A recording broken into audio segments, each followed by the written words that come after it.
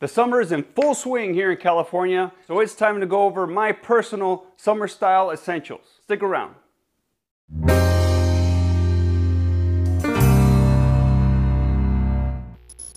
Fellas, welcome back. It's Robert, your everyday gentleman. And like I said, today I'm going to talk to you guys about my personal preference when it comes to summer style.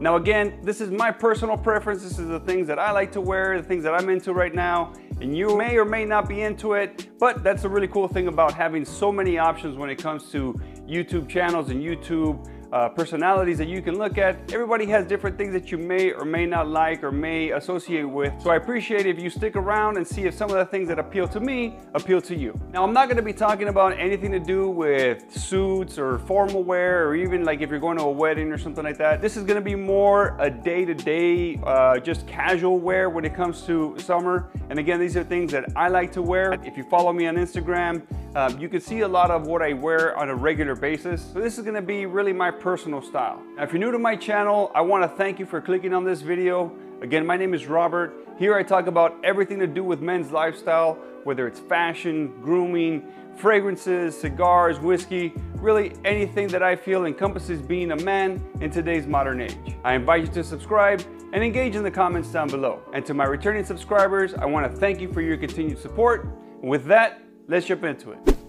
Now, in the interest of keeping things organized and flowing, I decided to start from the bottom and work my way up. So the first item that we're going to talk about relates to your feet. One of the main things you're going to need to pick up, if you don't have them already, is white sneakers. Now, in my opinion, there's nothing that beats a nice, slim, all-white sneaker. There's different options you can go with as far as brands. One of the brands I really like is a Vans, the slip-on version. The slip-on version to me is just a really cool shoe. You can go with different options as far as leather or canvas. Personally, I stay away from canvas. There's a lot of barbecues and pool parties and opportunities for those shoes to get dirty, and canvas makes it harder to keep them clean. So I stick with the leather option. You can just get home, wipe them down if they get some, beer, barbecue sauce, or whatever it is on them. It makes them easier to clean. So, but definitely get yourself a nice pair of some slim silhouette, all white sneakers. Now, when we're talking about sneakers, one thing that you're gonna need is no-show socks. Now, you never wanna go sockless. It creates a bad situation when it comes to odor and sweat, so you wanna make sure you have some kind of material in there to soak up the moisture and things that build up in your feet, and no-show socks are the way to do that. Now, I recommend you get some white ones and some black ones, just depending on the type of shoe that you're wearing.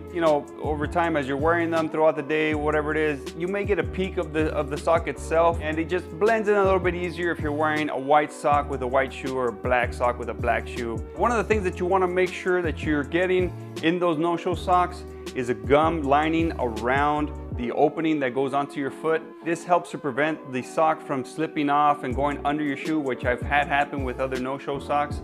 Now, I have some from New Republic that I like. I also have some from Vans. The Vans ones are the ones that I use most often, and I've really had no problem with the Vans one. They're a little thicker, so in the summertime, good for absorbing, but it does make your feet a little bit warmer. But they've been very good. They don't slip off under my feet, and I haven't had really a problem with them. They're inexpensive, so definitely check those out if you're looking for a pair of no-show socks.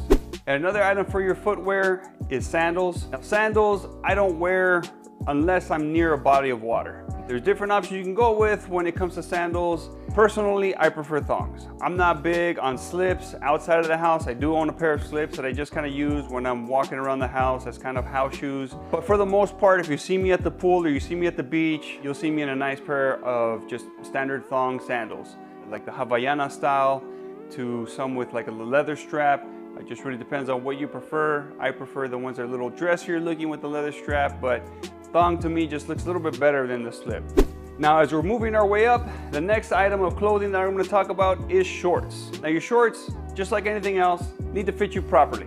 Make sure you get the nice proper cut. Personally, I like a nice short that hugs your leg. You don't want to have too much excess fabric on the side. And then when it comes to the inseam, really just depends on a couple different factors. One, of course, is your height. Your overall height is going to impact how long your inseam is going to be. After that, I would say take a look at your leg condition, your leg thickness. Are your legs a little muscular, or are they on the leaner side? If they're on the leaner side, I would opt for something a little bit longer. If you're a gym rat and you hit that squat rack really hard, then you might go with something a little bit shorter to show off some of those gains. And then really after that, it just comes down to your preference. Now, personally, I always recommend above the knee.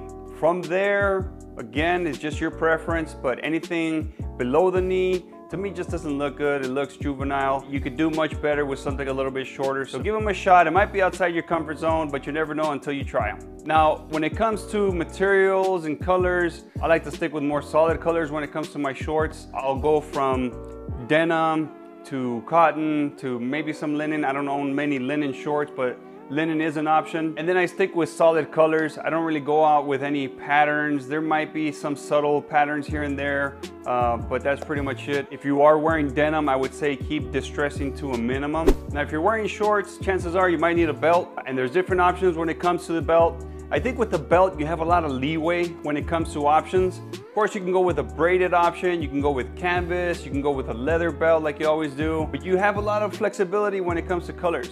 I don't think you necessarily need to match your belt to your shoes like you do when you're dressing like you normally would with jeans, or you're dressing for a night out, or you're dressing in a suit. You can get away with mixing up colors a little bit more as long as it still coordinates with the rest of your outfit when it comes to your belt. I do recommend, however, that you're matching your buckle with your accessories, you know, matching the metal to metal. If you're wearing a silver watch, make sure you have a silver buckle, things like that. But outside of that, when it comes to the strap, feel free to have a little fun with it. Now, when it comes to tops, this is, I think, the broadest of all of the items of attire that you wear in the summertime. You have your t-shirts, you have your polo shirts, you have your button downs, whether it's long sleeve or short sleeve, and then there's a number of different color options and fits and things in between. One of the main things that you're gonna want is that you have a breathable material. Stick with, of course, cotton, linen. There's also some performance shirts that you can go with. I love these in the summertime because they have a little bit of stretch in them, and they also keep you cool. But the material is something that you want to make sure is keeping you cool in those warm summer months. Now, when I talked about shorts, I talked about keeping the colors and patterns a little more mellow. But on your tops, this is where I would recommend taking some risks. Now, obviously, you can see here, I'm wearing a patterned shirt. Floral shirts are very, very popular right now, and I'm a fan. I have a number of floral shirts in my closet. The material typically is something that's very breathable. It's a little more open collar. The camp collar is a little more open, giving you a little more casual look. But don't be afraid to play around and take some risk when it comes to the colors and the patterns of your shirt. Just make sure, again, that you're coordinating some of the colors in the shirt with the rest of your outfit, whether you take a little bit of a detail from the florals in the shirt, coordinate that with your shorts, things of that nature. And then, of course, you've got your accessories. Now, because you can't really layer too much in the summertime like you do in the fall and the winter and the cooler months, your accessories is what's really gonna take your outfit to another level. Your watch, bracelet, necklace, if you're wearing a hat. If you are wearing a hat, by the way, I would stay away from a sports team. I just like wearing personally more of a solid color, or just like a general logo if you are wearing a hat. And then, of course, you've got your frames. You want to protect your eyes from the sun, but having a nice pair of shades that fits your face well just accentuates your overall appearance. And then the last thing, you know, I'm definitely going to touch on your fragrance. Make sure you're wearing a nice fresh scent, citrus, something like that. I have a video that I'll link right here where I talk about my summer fragrance list. So click on that and check out some of the scents that I like. The main thing is you want the scent to be nice and fresh and clean, maybe a little citrus. You don't want any of these dark, heavy, spicy, very woody scents that you would wear in the winter time because it's hot and it's gonna be offensive. You don't wanna do that, and you don't wanna spray too much. But honestly, with these summer scents, you can probably get away with spraying them a little bit more because they are much lighter, and it's probably gonna benefit you more from going a little heavier with the spray because a lot of them don't really last. But you definitely want to make sure you're wearing the fragrance. And that pretty much wraps up my summer style guide. Now, if there's other things that you want to talk about, if there's other things you wanted me to go into greater detail on, make sure you put that in the comments down below. Now, if you did enjoy this video and you got some value out of it, I appreciate if you hit that like button.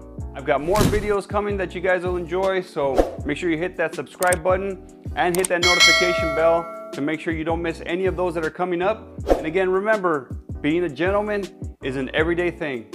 Hope you're having a great summer, fellas.